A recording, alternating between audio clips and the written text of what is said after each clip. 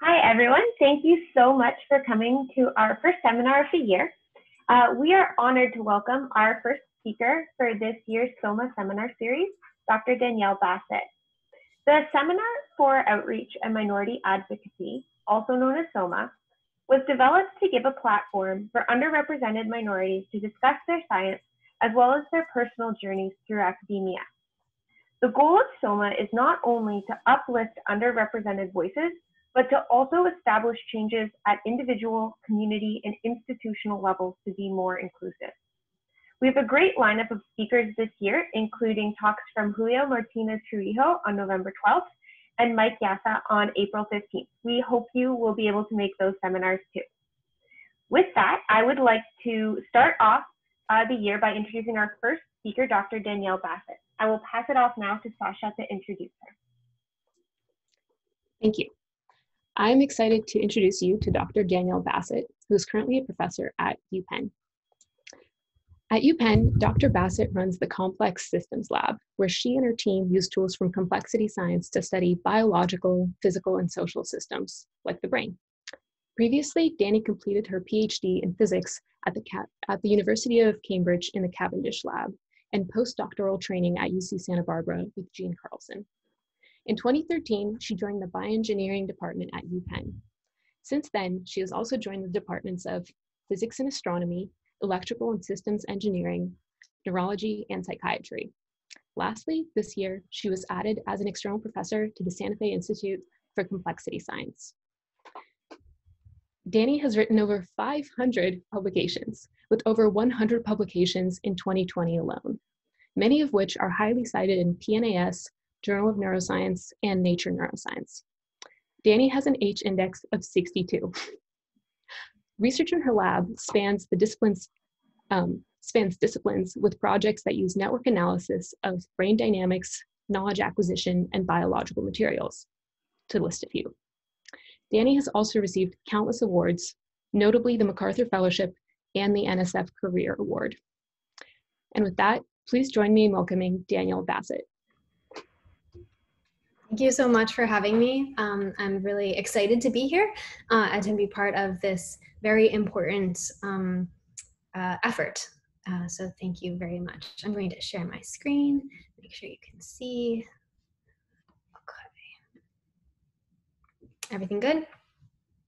Great, excellent. Okay, so here we go. So what I wanted to tell you about today was some work that we hope will be incite all of you to take some action to realize an equitable future and to tell others ways that we can do that together. So, but before I get to the activism part, I'm going to begin with a little bit of literature. So here's a passage from Arthur Benson's Rossetti. So Arthur Benson is I think my favorite biographer, and he wrote this wonderful biography of Rossetti, and he talks specifically about the way that Rossetti writes. And he says, you know, we find such lines as the unfettered irreversible goal, or sleepless with cold commemorative eyes, or note such textures as, oh, what is this that knows the road I came, the flame turned cloud, the cloud returned to flame, the lifted shifted steeps in all the way, that draws round me at last this wind-warm space, and in regenerate rapture turns my face upon the devious coverts of dismay. Or, ah, who shall dare to search through what sad maze, thenceforth their incommunicable ways follow the desultory feet of death?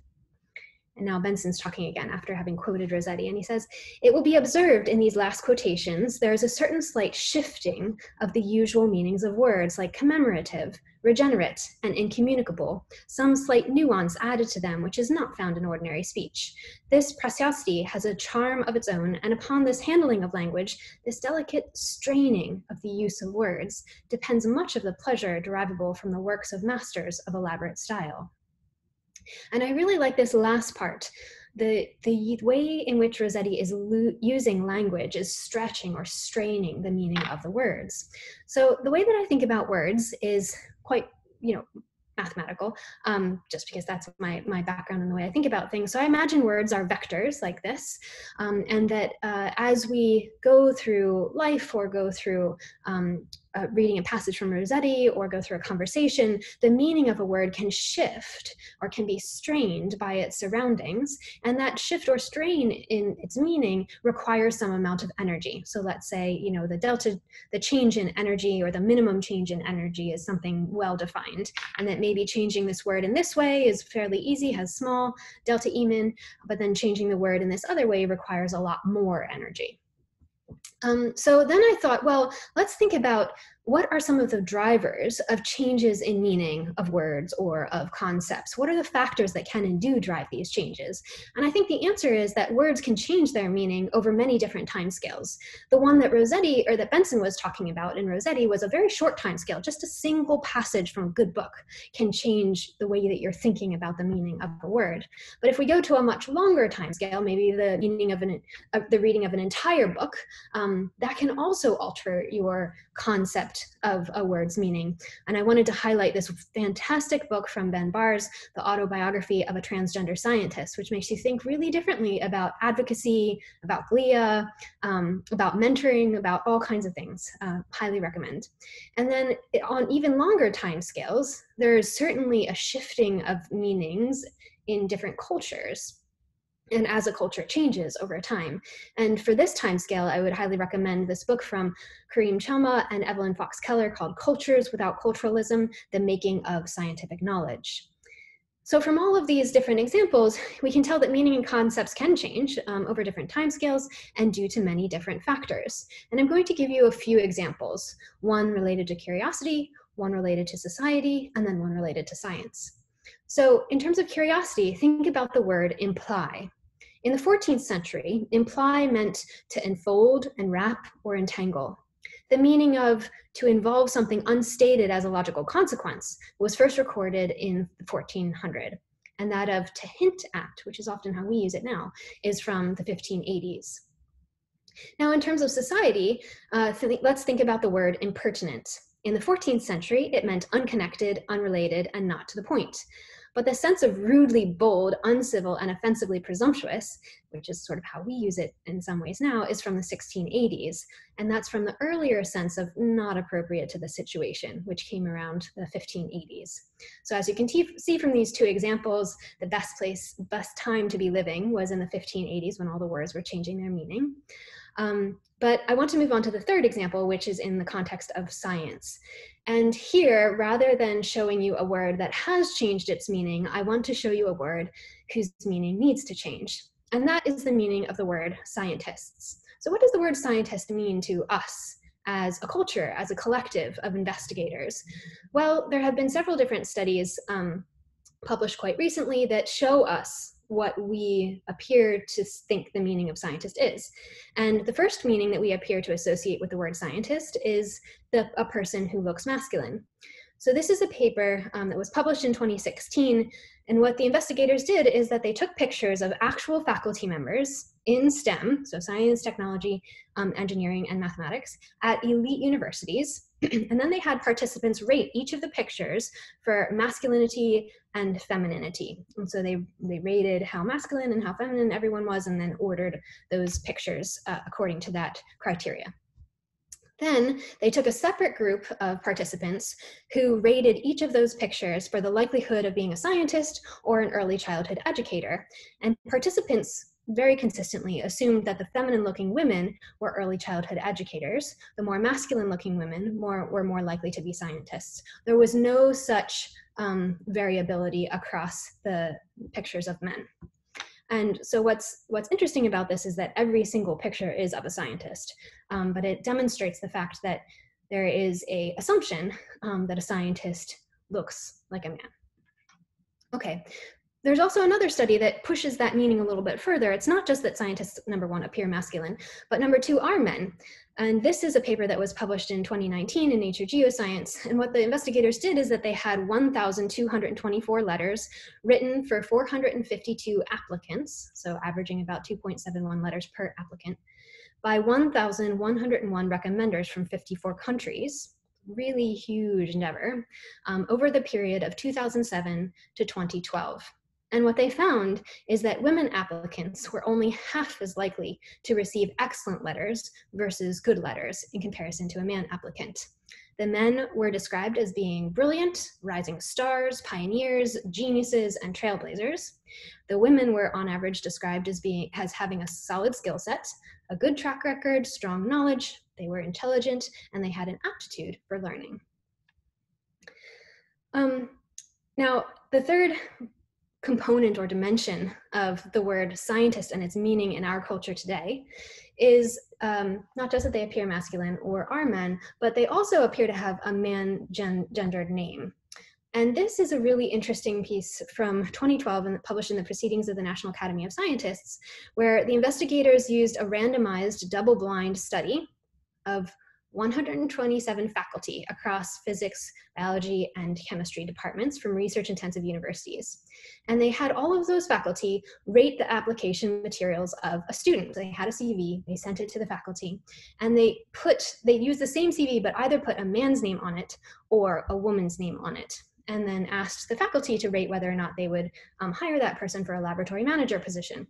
And what they found is that the applications that were assigned a woman's name were deemed less competent, less hireable, offered less mentoring, and offered $3,700 less in salary than an identical application that was assigned a man's name. And I want to emphasize that this is not actually the privilege of a gender. Nobody knew the exact gender of the person whose CV they were sent. This is simply the privilege of a name. It's just based on the name itself, nothing about the identity of the person. All right, so these are just 3 studies. I could have gone through many others or pulled another sample, but these are 3 studies that canvas or sample the broader field that has reported gender and racial inequalities in academia and industry in terms of compensation, grant funding, credit for collaborative work, teaching evaluations, hiring and promotion, productivity and authorship, and citations. What's interesting about this conversation and this field is that most of the focus has been on the role of people in positions of power, like journal editors or grant reviewers, agencies, department chairs, and society presidents, despite the fact that many of the imbalances are caused and actually perpetuated by researchers like me or researchers at any level of the scientific, I don't want to say enterprise because I don't really like that word, but in the sense of science, the goal of searching for truth. Okay, and citations is a really good example of something that we all engage in with every paper that we write. And in fact, what recent studies have shown is that people from marginalized groups are broadly undercited by everyone, including you and me, impacting their visibility, slowing or stalling their career advancement, and precluding an unbiased trajectory in the search for scientific truth. There's evidence that we tend to choose new research directions from highly cited papers, and that's evidence from Science of Science. There's also evidence that papers written by men are cited more than papers that are written by women. And therefore, we tend to answer questions that are posed by men, and particularly white men, and I'll get to that later. And thus, the trajectory of scientific discovery and the crystallization of collective knowledge is biased away from the ideas of minority thinkers. But what is the extent and what are the drivers of citation imbalance in science, and how can we mitigate it? Well, so Jordan Dworkin, who was a graduate student at the time, but who is now an assistant professor in the Department of Psychiatry at Columbia, he decided to tackle this in a very quantitative, statistical way. And he said, let's examine the authors and reference lists of 61,416 articles published between 1995 and 2018 in 5 top neuroscience journals. We're also working on physics at the moment. And these top neuroscience journals were reported by Web of Science to have the highest eigenvector scores. They included Nature Neuroscience, Neuroimage, Neuron, Brain, and Journal of Neuroscience. Then what we did is that we assigned the term man or woman to each author if their name had a probability greater than or equal to 0.7 of belonging to someone labeled as man or woman according to the Social Security Administration database or the Gender API. And I want to put up front several disclaimers or descriptions of limitations here so that you understand what we did, what we can infer from it, and what we didn't do and what we can't infer from it. So first of all, I want to emphasize the distinction between sex and gender. We do not have any information about people's sex, and that's not what we're characterizing. So I will use the term man and woman. I will not use the term male and female. Secondly, in our analysis, the term gender does not refer directly to the sex of the author as assigned at birth or as chosen later, nor does it refer directly to the gender of the author as socially assigned or as self-chosen. It is simply an assignment that's based on the probability of a person of that gender having that name. Also, I want to mention an important limitation, which is that this binary man-woman gender assignment that we use is not well accommodated to intersex, transgender, and or non-binary identities. And that's something that we acknowledge as a limitation and something that we hope to overcome in future efforts in this line of research. We want to be able to see them and to cite them appropriately, and etc. But for right now, with the tools that we have, our highest probabilities are for this binary gender assignment. Okay, so that brings me to just setting the stage with the data. So here what you can see is the predicted gender of authors over time. So we start on the left-hand side at 1995 and we go up to 2018 over here. In purple, what you see is the percent of papers that have a man first author and a man last author. And you can see that that was 64% in 1995 and has decreased to 50% in 2018. And that decrease is being coupled by an increase of papers that have a woman in the first author position, in the last author position, or in both first and last author positions. That last category started at 7% in 1995 and is now up to about 10% in 2018. The increase is a rate of roughly of articles with having a man or a woman as either first or last author or both is about 0.6% per year. Okay, now we wanted to test a couple explicit hypotheses that were based on prior work in political science, communications, astronomy, and astrophysics, and I'm missing one, international relations. This first hypothesis is that there will be an undercitation of women, and that's based on work in these other fields. So for each of 31,418 papers published between 2009 and 2018, we looked at them and we looked at who they cited in the past. We took the subset of its citations that had been published in one of the above 5 journals since 1995 and determined the gender of the cited first and last authors. And importantly, we did remove self-citations as well. So those were defined as cited papers for which either the first or the last author of the citing paper was first or last author. And the reason that we did that is that we didn't want to be biased by the gender of the person who was actually writing the paper and citing themselves. Then what we did is that we calculated the number of cited papers that fell into each of 4 author categories. And I'm going to stick with these 4. Papers that have a man in the first and last author position, so MM. Papers that have a woman in the first position and a man in the last position, papers that have a man in the first position and a woman in the last position, and then a paper that has a woman first author and a woman last author. And then now the next question is, now that we've gotten the data sort of wrangled together, how do we estimate over or under citation? How can I say that one group is being overcited or being undercited? Well, one place to start is just to say, let's imagine that every reference list just randomly draws 50 to 100 references from the literature. And because there are more papers that have a man first author and a man last author, I'm more likely to draw those kinds of papers than I am to draw papers with a woman first author and a woman last author, because they're very rare. So we call this the random draws model. And to do the random draws model, we calculate the gender proportions among all papers published prior to the citing paper, thus representing the proportion among the pool of papers that the authors could have cited. And we multiply them by the number of papers cited. And so here you can see the results along the y-axis. Here is percent over and under citation. And then here are the 4 author categories. So what you can see is that papers that have a man in the first and last author position are oversighted by 11.6%, in comparison to the random draws model. So 0 would be the random draws model probabilities. And then papers that have a woman in the first and last author position are undercited by 30.2%.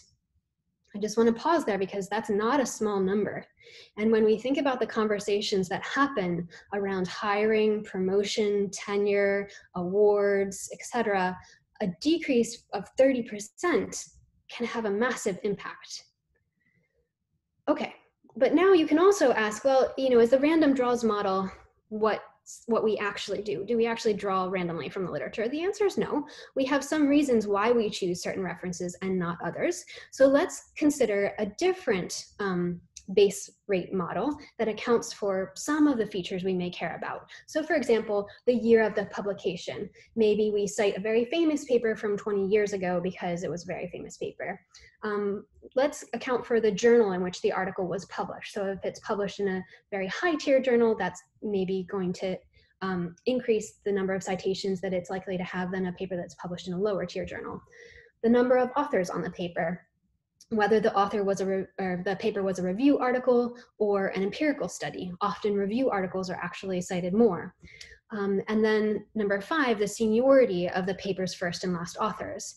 Now, I'll note that we don't have direct estimates of someone's seniority. We don't know their age, but what we use as a proxy is the number of papers they have published previously, and that's our proxy for their seniority. And so here you have the percent over and under citation calculated after accounting for these different variables in a generalized additive model on the multinomial outcome of paper authorship in these 4 categories. So now we have that the man-man papers are oversighted by 5.2%, so that's less than we had estimated before, and the women-women papers are being undercited by 13.9%. So still a striking effect and still in the exact same direction, but less than in the random draws model. Now, the second hypothesis that we wanted to test was that the undercitation of women was being driven mostly by man-man teams. And that may sound not generous. So I want to preface this by saying that that was motivated by prior work in these other fields that had found something similar. So what we find here is that the imbalance within reference lists shown previously is largely being driven by the citation practices of man-man teams. On the y-axis is the percent over and under citation just for papers that have a man first and last author. And so what you can see is that these effects are very strong, and in fact they're stronger than they were in the entire group. So the man-man papers are being oversighted by close to 10%, and the women-women papers are being undercited by over 20%. And then if you look at the citation practices of just papers that have a woman somewhere, either in the first position or in the last position or in both, you can see that those teams tend to cite relatively equitably. So that suggests that the large majority of the imbalance that we're observing in the entire population is being driven by one author group, which is the papers that have a man in the first position and a man in the last position. Now I want to pause again here just to make some statements about logic. So the fact that imbalance is driven largely by the citation practices of man-man teams does not mean that all man-led teams have imbalanced citation practices. It just means that on average, that's the fact. And here is an example of a man who has an opposite, or someone who is predicted to be a man who has the opposite effect. So what you can see here is what we would expect for the citation practices in the dashed lines, and then the actual citation data from Guy Urbon in color. And what you can see is that there's undercitation of man-man teams and overcitation of women-women teams. So this is the exact opposite of the general category. So this is just to indicate that the difference between the general performance of a group and the possible performance of a single individual. This is related to the fact that just because the women teams are not driving the imbalance does not mean that all women-led teams have balanced citation practices. And again, so that I hopefully do not appear terribly ungenerous, I'm going to show myself as the bad example.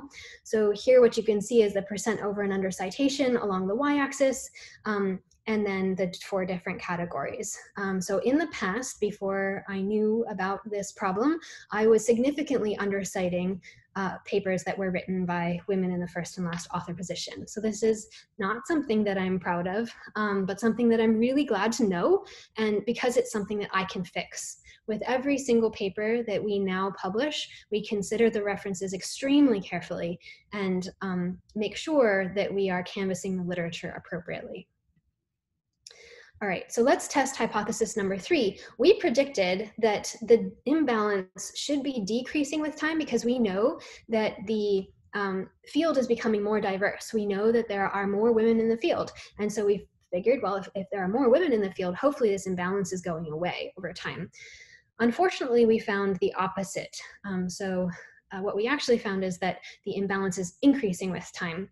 And it's particularly increasing most heavily or most strongly in the man-man teams. So here's the percent over and under citation as a function of year from 1995 to 2018. And you can see that the man-man teams tend to oversight other man-man teams. That's this purple line here. And that oversitation is growing with time.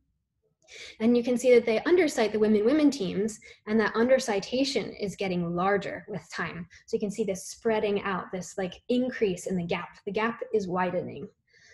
If you look at the citation practices of women-women teams, what you can see is that on average, they're citing very close to the 0 line, which is the expectation on the base rates model of that includes paper characteristics, like whether it's a review, the seniority of the authors, the year of publication, etc. So that was disturbing, and again, emphasizes the fact that this is something that we should probably address sooner rather than later. Now, the last hypothesis that we had in this study was to assess the impact of social networks. So prior work has demonstrated that researchers are more likely to work with other researchers of their own gender, and that homophily in co-authorship networks can produce biased perceptions of the overall gender makeup of a network. So if you always work with one gender, then you might imagine that the whole field is that gender. Whereas if you only work with the other gender, you might imagine that the whole field is that gender. I mean, that's a gross amplification of the statement, but the point is that your perception of the field may be very dependent on your local neighborhood. And so what Jordan did is that he estimated several different characteristics of the co-authorship networks among neuroscientists, and he was able to measure an overall over-citation estimate of the man-man teams that was due to or could be explained by the structure of co-authorship networks. So in color, what you're seeing is how much of the citation practices could be predicted by the co-authorship network, and the answer is some. But in the dashed line is what's left over, what's not explained. And so you can see that there's a significant amount of variance that is not explained by the co-authorship network. So to us, that indicates that local homophily explains only part of the over-citation of men by other men. Now let's think about some explanations for these data and also dismiss some non-explanations. So first, the undercitation of women in neuroscience papers could be due to systemic gender bias or to explicit and implicit individual bias relative either to the known gender of an author or to an author's gendered name, as we talked about before in that study of taking the same CV and putting a name on it that's either a man's name or a woman's name. The same is actually true for race and ethnicity, and I'm going to get to that in a couple minutes. Number 2, the over-citation of men in course syllabi and conference speaking roles is clearly a factor in gender, racial, and ethnic disparity in academia, but that mechanism alone does not explain the fact that the over-citation of the majority is being driven largely by the majority. So in other words, if we all go to the same conferences and we all take the same courses and they have imbalanced lineups, then we should all be citing similarly. The fact that genders are citing differently and that most of the imbalance is driven by these man-man teams suggests that there's something else going on.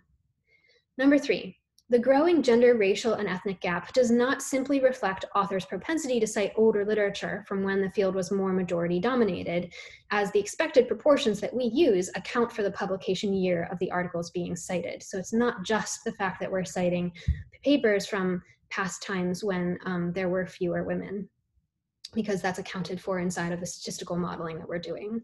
And lastly, the findings are not explained by self-citation. They're not being driven by a single man-dominated subfield, and you can see that in the supplement of the paper. And they're not being driven largely by a few high impact papers, rather than being a systemic effect across papers of all impact levels. It's really that this is a systemic effect. And again, you can see the supplement of the paper for the data to back up those statements. So I think that after the paper came out, there's been a very broad community response that's been extremely thoughtful and careful, and acknowledging the fact that this is an area in which there is an imbalance, and it's an area that we should be addressing as a field. So there's a wonderful early Brain editorial. So in the journal Brain, there's an editorial in Nature and Neuroscience called Widening the Scope of Diversity. There's also a perspective from Adrian Fairhall and Eve Martyr, acknowledging female voices. There's a generalization of the results to the Journal of Cognitive Neuroscience, which we had not initially studied, but another team followed in our footsteps and studied Journal of Cognitive Neuroscience and found the same gender imbalances and citation practices in cognitive neuroscience. And there's also a paper editorial in Nature Reviews Physics called The Growing Citation Gap. So all of these, both acknowledging the existence of the finding and also extending it into new areas. Now, once we finished this paper, we thought, well, it can't just be gender. It's very likely that there are other dimensions along which we know that there are other dimensions along which people can be discriminated against. And it's very possible that there will be a signal for undercitation there too. So let's at least test it so that we don't dismiss potential other dimensions of difference.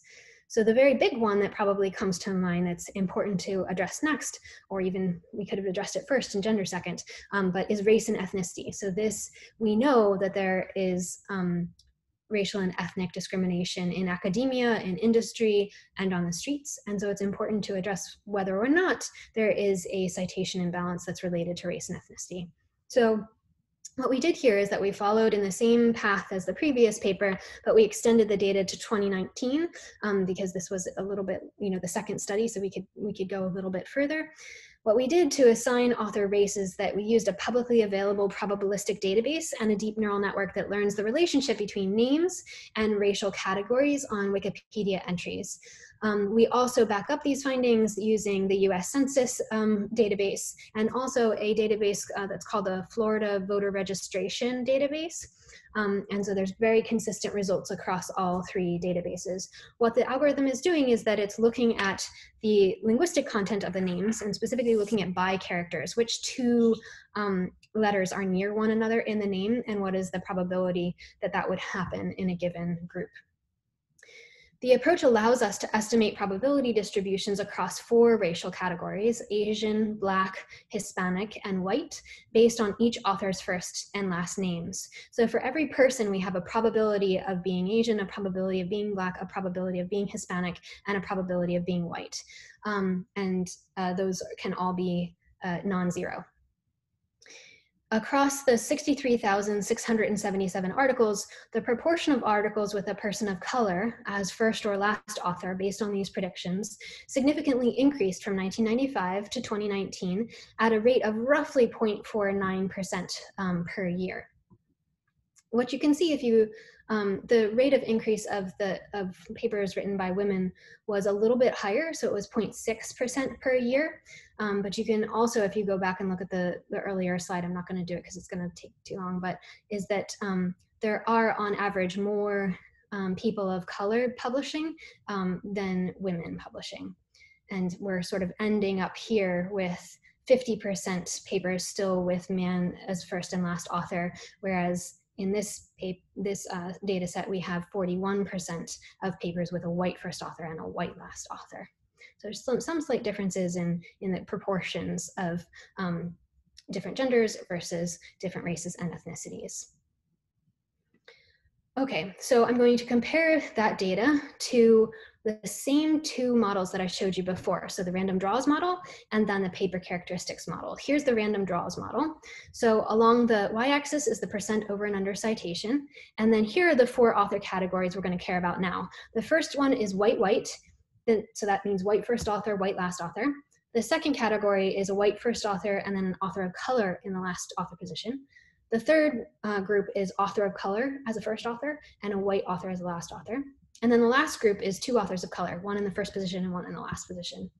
And in the lighter violins, you see the predictions if we had randomly permuted the association of names to races and ethnicities.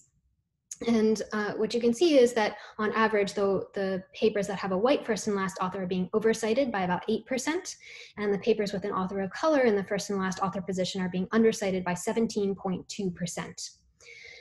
And that sounds bad, but it's worse if you just look at the behavior of the white citers. So like me, for example. So people like me oversight other white authors by 10.7%, and they undercite authors of color by 24.1%. That's really, again, just pause on that. It's a lot. It could have a really big impact on people's lives. In the last panel, what you see is the citation practices of citers of color. So they also have a small potential to oversight white papers with a white first and last author. So this is 4.3%. And they undercite papers with an author of color in both positions by 8%. So that's about a third of what we see in white citers. So the majority of this is still being driven by the majority group, so white citers. Okay, so then let's compare it to the paper characteristics model. This is the one where we take into account the year of the publication, the journal of the publication, the number of authors, etc. In this model, we've also added the location of the author's institution, because we know that geography can impact the kind of distribution of can also have an effect and explain some of the distributions that we see. So here on the left-hand side, again, is percent over and under citation. We see that even against the paper characteristics model, papers with a white first and last author are being oversighted by 5.4%, and papers with an author of color in the first and last position are being undercited by almost 10%. And again, it's largely being driven by white citers. So they're oversighting themselves by we are oversighting ourselves by 7.1% and underciting people of color by 14.3%. You can see, a slight trend for citers of color to do something similar, but the majority of the effect is being driven by white citers. Now, what's happening over time? Well, what's happening over time is that the gap is widening also. So not just in gender is the gap widening, but in race and ethnicity, the gap is widening too. So in white authors, they are oversighting other white authors at an increasing rate over time from 1995 to 2019. And they are underciting authors of color at a widening rate. And that's from 1995 to 2019. If you just look at citers of color, you can see on average they're much closer to the zero line, which means that they're citing much more according to the paper characteristics base rate model. But you also do see a trend to increasingly cite white authors and decreasingly cite other authors of color. So the effect is still here a little bit, but it's definitely not anything close to what we're seeing in the white citers. Now, what about the social network? That was the last part of the gender story. Well, what we see is that racial and ethnic segregation in co-authorship networks is increasing despite greater field-wide collaboration. And for time, I'm not going to get into that finding, but you can look at the paper, the preprints on bioRxiv, you can see it there. We also find that the most imbalanced white citers tend to cite more locally within their co-authorship network than the least imbalanced white citers. And the most imbalanced citers of color utilized unexpectedly long paths to reach white authors, passing over authors of color close to them. So this imbalance is basically when you cite nearby, but when you do extend to longer distances, you're passing over a person of color to cite a white person. So the last question is what's happening at the intersection, right? So how does the cost of being a woman and a person of color combine and compound, or does it? And so here is a figure that basically shows you the effect on intersectional identities. So on the x-axis is the predicted race and ethnicity of the last author, and then along the y-axis is the first author. And what you can see is that there's clear block structure where most of the over-citation, so the red numbers, are in the group of people who have the group of papers that have a man first author and a man last author, independent of race or ethnicity. And the largest set that are undercited are the papers that have a woman as a last author and a woman as a first author. So this big blue block over here. So the biggest factor explaining these results is gender. And then within each of those blocks, you can see modulations by race and ethnicity, in which, for example, the white women are being cited, undercited less than Black or Hispanic women. And white men are being oversighted more than men of other races and ethnicities. And again, just remember that these effects are largely being driven by the majority race, which is white in this case, and the majority gender, which is man in this case. And both of these effects are increasing with time. So I think that brings me to the question of where do we go from here? I mean, it's kind of heavy. What do we do? And I think it's important when we start asking the question of what do we do is to think about, well, what kind of ethics do we have? And do we have ethics? Hopefully we have some ethics, but what kind of ethics do we have? And I think I would definitely acknowledge, and many of my colleagues would acknowledge, that the ethics of citation practices remain to be further defined. And potentially writing social inequities could be accomplished on a couple of different models, and maybe we should discuss them and figure out which of them makes most sense in this situation. So the first ethical model we could consider is the distributional model, where justice refers to the morally proper distribution of social goods and resources, or in this case, citations. And there are two sort of subcomponents of that model. You could work on the equality-based distributed model, where citations should be allocated to all authors equally, or you could work on the equity-based distributed model, where citations ought to be allocated to authors differentially based on select factors, which may include merit, need, or authority. There's a big limitation, though, to the distributional model, and that is by emphasizing commodity parity across economies of exchange over differential responsibility for histories and structures of inequality. And I think to acknowledge that we do have responsibility for writing histories and structures of inequality, we should consider the difference models instead, which I'm highlighting here in blue. They, by contrast, recommend acts of reparative justice, which might include affirmative action in citational practices, institutional reform to support citation parity, and disciplinary redress of gender or racial or ethnic bias more broadly. What concretely can we do after we've defined an ethics for ourselves? Well, we wrote a paper recently, it's published in Neuron, where we give some recommendations, some very concrete recommendations for people in various scientific roles, from creators of the science to arbiters of the science to reflectors of the science. And for the creators, so these are people who are producers, generators, authors, designers, and originators of the manuscripts. They could be the undergrads, research assistants, graduate students, postdocs, research staff, or PIs. If you're in that category, you can ask yourself whether your reference lists are balanced, and you can educate yourself on the work of minority scientists. Number 3, you can gather information about the current gender and race distributions of authors in your field. Number 4, you can determine whether you aim to reflect that current distribution or to proactively cite more work by minority scientists as an act of reparative justice and affirmative action in citation practices. Number 5, you could consider appending what we're calling a citation diversity statement to your paper. What is a citation diversity statement? We and others have started including this at the end of our paper, right after the acknowledgements.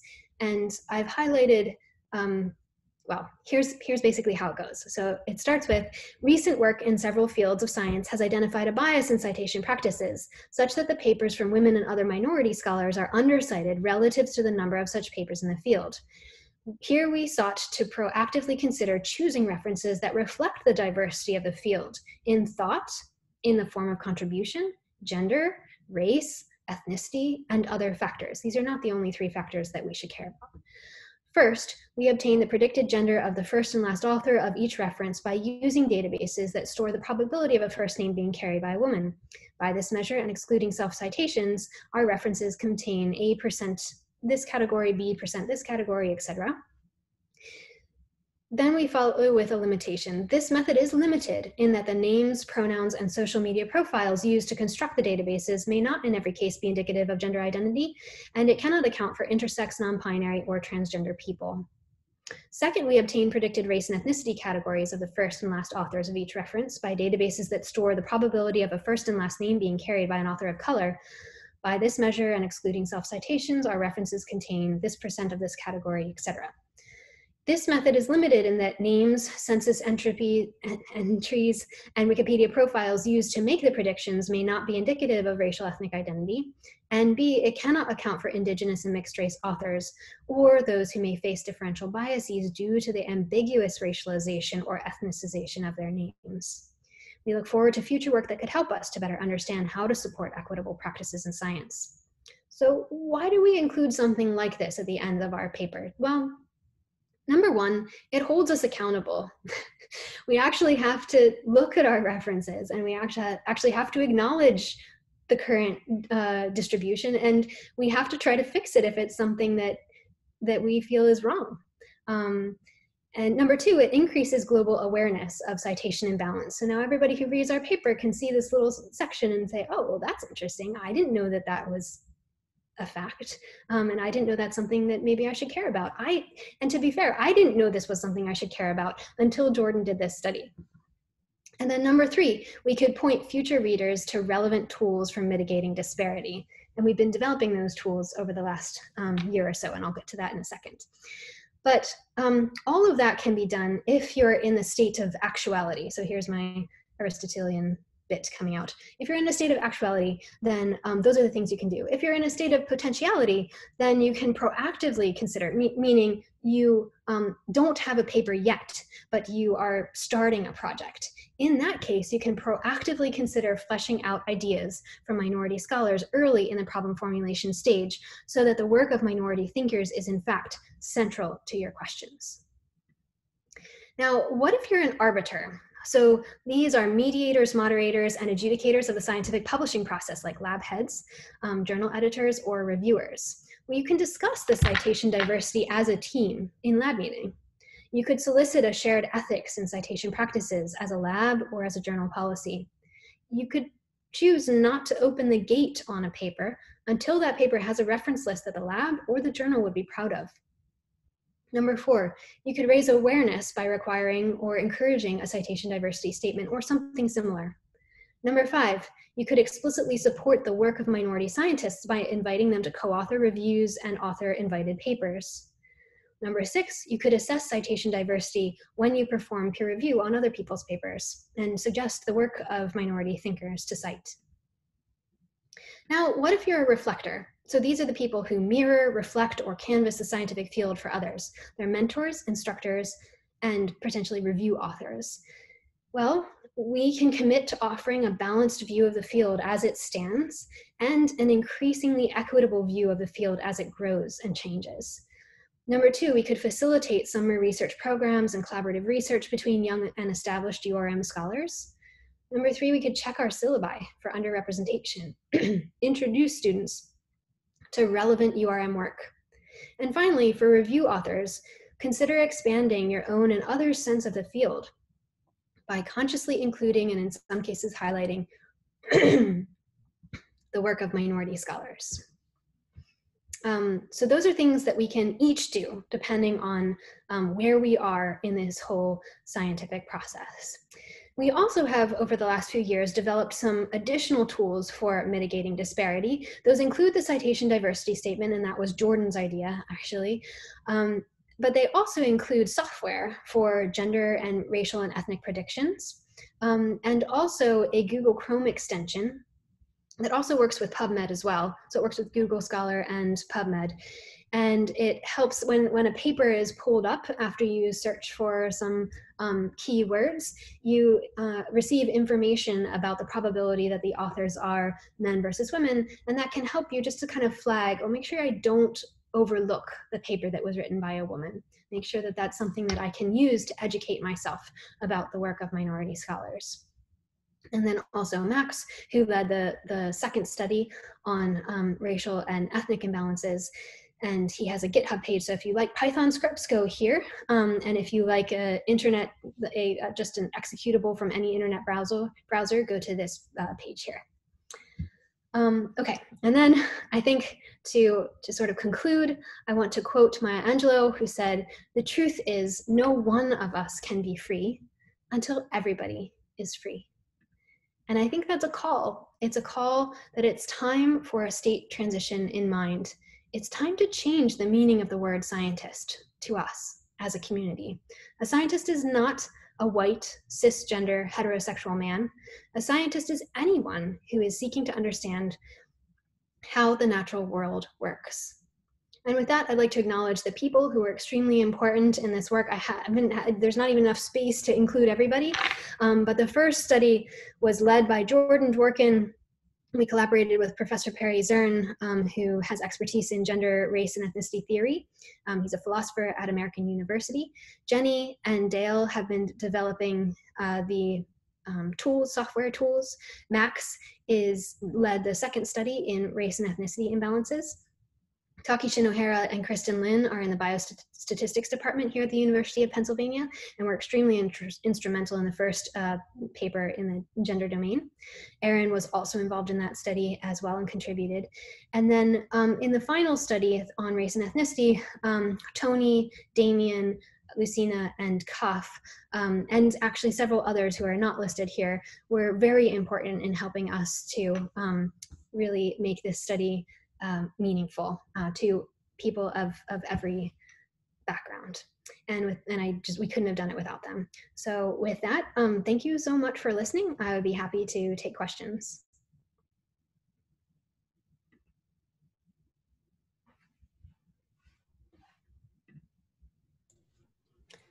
Wow, thank you so much.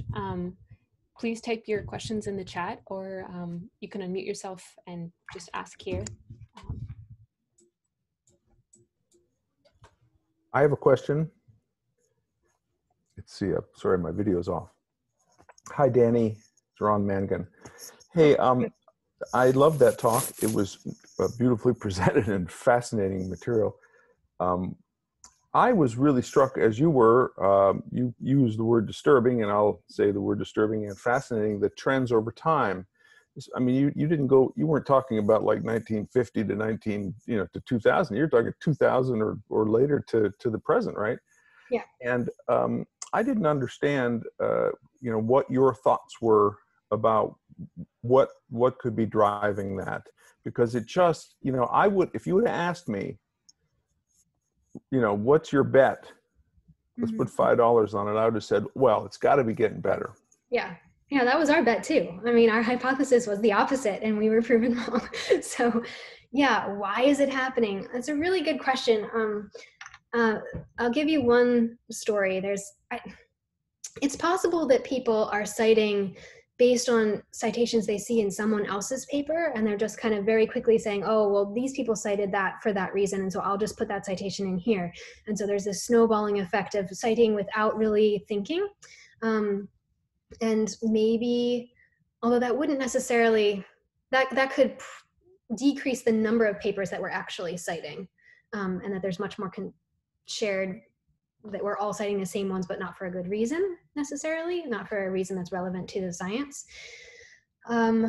But there's also the fact that maybe we are increasingly in echo chambers where we are co-authoring with a few other people and we're citing their papers and our papers, and that's kind of this little group that just becomes more and more isolated from the rest of the community. And maybe there was greater integration before. Another idea is that we are using search engines like Google Scholar to find papers, and maybe those search engines don't help us to canvass the field accurately, perhaps. There's a lot more literature than there used to be, and so if we're kind of a little bit sloppy or don't really pay a lot of attention or don't choose to read each paper that we cite or search for the right paper to cite, then we could fall into these maybe low energy minima that are biased. So that those are all possibilities. I think more work is needed to really explain the findings. The fact that the co-authorship networks are helping us to explain it at least a bit suggests to me that these echo chambers are a more likely explanation than some of the others. But I also guess, as I was looking at the data, I realized that, you know, we spend so much time on every single sentence in the paper. We rewrite it multiple times. We carefully pick every word. We pick every color for every figure. We go over it many, many times. But the reference list kind of, you know, doesn't usually have that much attention paid to it. And I'm not convinced that we take as much care there as we do in all the rest of the sections. And so it's possible that that lack of care comes out in a biased way that just reflects the biases that we all have. And I'll put myself right in there because my citation practices were not good before I knew this. Thanks, I Danny. want to get to a few more questions in the chat. Rebecca asks, has there been any work done to compare bias between different fields? Like fields that have been around longer than others, or I guess my addition to this is STEM versus art or art and science fields. Yeah, well, there are some studies in international relations, communications, and political science, which I'm not sure if I would really say that those are art, but they're definitely not typical of what we would think of as, you know, physics and neuroscience, for example, or math. So, and they see very similar effects. So I think that it could be much more general. Obviously the field hasn't canvassed all of these different areas, so it's still maybe too early to tell. But so far, it's in the places that it's popped up, or been studied, it's very consistent. So that's interesting. Now, what to do about different subfields? One thing I would definitely recommend if you're interested in this is that in both papers in the supplement, we have a section where we studied just the Journal of Neuroscience, which has a tag for each paper based on its subfield. So maybe it's behavioral and cognitive science, it's molecular and cell biology, it's systems neuroscience, et cetera. There's a whole bunch of different tags for little subfields of neuroscience. They're not little subfields, big subfields of neuroscience. And so we take that into account in the statistical model, and we still see the overall effect holds, both in terms of gender and in terms of race and ethnicity. So to us, that suggests that this is not something that differs by subfield in neuroscience. It's something that's more systemic. Great. We'll get to a few more questions from the chat. Brendan asks, have you tested for any relation between the change in the base rate of publication by historically underrepresented groups and the increase in citation disparity over time?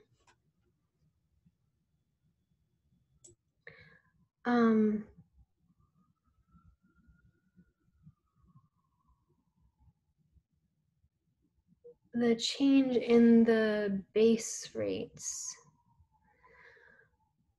I don't think I'm following your question.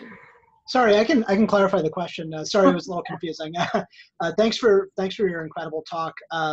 So I was just thinking, like, what if it's possible, like if I'm going to be super optimistic about getting better, like in terms of diversity, equity, inclusion, I would think, well, maybe there are just more people from these historically underrepresented groups who are publishing over time, and maybe that's why, like, if these biases already exist and maybe the biases are just not changing, therefore the sort of rate of citing them is going down as a result. I don't know if you tested for that. We have, yes. Thank you for the question. So that's part of the temporal section of both papers. I just showed you one figure, the top part of that figure, but there are several subpanels underneath of there that from which we infer that the largest amounts of undercitation are being driven by groups that are citing kind of the way they've always cited since 1995, even though the actual state of the field has changed significantly, meaning state of the field by meaning the percentage of papers that are out there by minority genders or races and ethnicities. So yes, your inkling is consistent with what we're seeing in both cases. Thank you. And I think we have time for one more question. And Catherine asks, have you found that your work investigating these inequities has been supported well by funding agencies and organizations? And if so, do they seem interested in continuing to support this kind of investigation? That's a great question. The work is not yet funded. So we are searching for funding now. There are programs in the National Science Foundation that support science of science work. And so that's a place where we did submit a grant. It got decent scores, but was not in the end funded. So we'll be revising that and resubmitting it for a February deadline. And then there is also a place, a section in NIH that is also devoted mostly to the effect of gender imbalances on women's health. And so that's another place that we've been recommended to apply. So that is we are hoping to fund it because I think it's really important work, and I hope that it keeps going. The people who have done it so far have been doing it kind of on their own time. And that's, yeah, eventually, hopefully we can make this bigger and better. Great. In the interest of time, I think we're going to wrap up. Sorry to all the questions that we could not address from the chat. Lindsay will make a quick statement about future events and programs for SOMA. Hi, thank you very much. This is just a super quick announcement. We have another event coming up in 2 weeks, and it's particularly aimed at enhancing URM representation in STEM. It's a fellowship writing workshop panel. So we'll have several people who generally review these grants at the panel, and they will give their tips and tricks on how to get them. And so URMs are very encouraged to apply and attend. It's free, but of course the event is welcome for everyone. And that's all. Thank you. Great. So we will stop the recording and the talk portion of this meeting is over.